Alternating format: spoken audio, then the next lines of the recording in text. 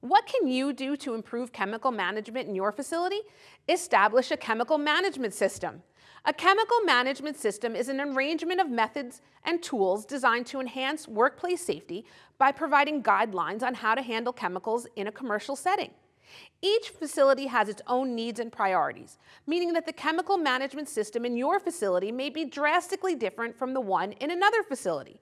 Generally, though, every chemical management system is built around three main components: accurate chemical dilution, color-coded labeling, and inventory monitoring.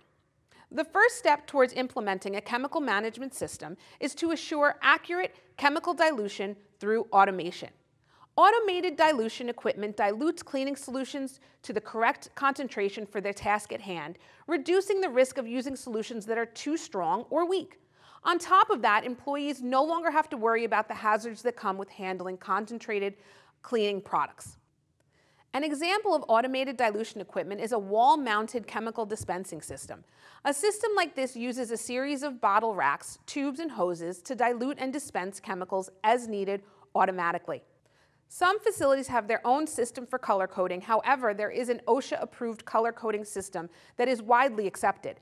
In OSHA's color coding system, red indicates flammability, blue indicates a health hazard, yellow indicates instability hazards, white indicates a contact hazard, and black is used for chemicals that don't pose a safety threat. It also helps to color code the equipment and tools used with these chemicals. For example, by color coding your microfiber cloth, you greatly reduce the risk of cross-contamination. Most times, the color coding guidelines are listed in or around the chemical storage area on a bulletin board or pasted on the wall. Color-coded chemicals help employees understand the difference between the two products, as well as where they should be used. It also helps eliminate language barriers in the field. This reduces the risk of employees using the wrong chemical for a job, which can be harmful to the employee and the affected surface. The third part of a chemical management system is inventory monitoring.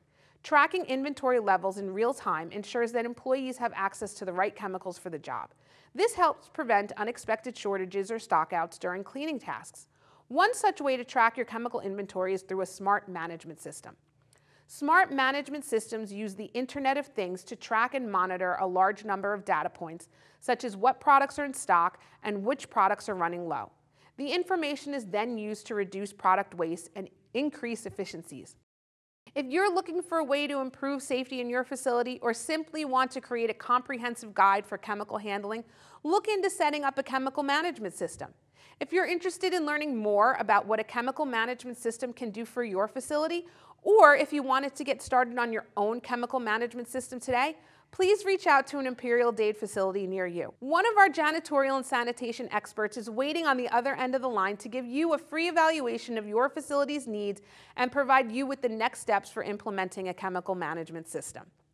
Thanks so much for watching. Please like and subscribe and leave a comment below.